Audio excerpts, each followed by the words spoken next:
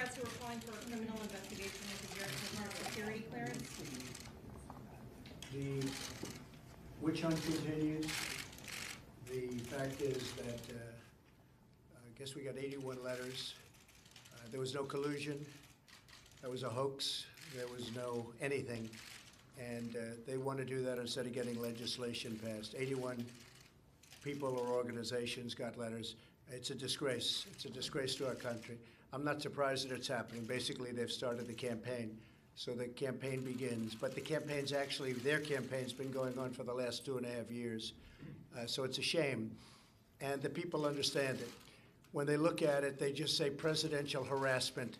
But that's okay. No administration has accomplished, probably you could say this with absolute surety, in the first 2 years, anywhere near what we've accomplished, whether it's the tax cuts, whether it's regulation cuts, whether it's the Veterans Administration, what we've done with the Veterans Administration, with choice and so many other things that nobody thought would be possible to get passed.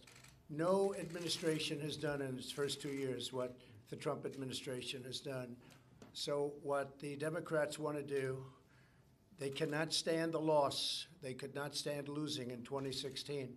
I see it all the time. I see people getting on. I saw a certain person get up yesterday, the anger, and they just haven't gotten used to the fact that we won a lot of states that haven't been won by Republicans in a long time.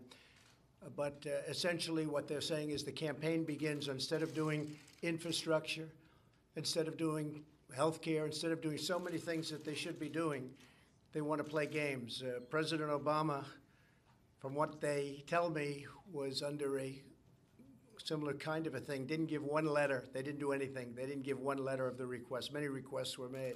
They didn't give a letter. It's too bad, because I'd rather see them do legislation. We negotiate out legislation where so many things, actually things that we agree on, like infrastructure, but they want to focus on nonsense. So I just want to end by thanking all of the people that are in this room today, very special people. The job you've done for the VA is incredible. And just keep up the good work. And Secretary, you've been fantastic. Thank you very much. Thank you all.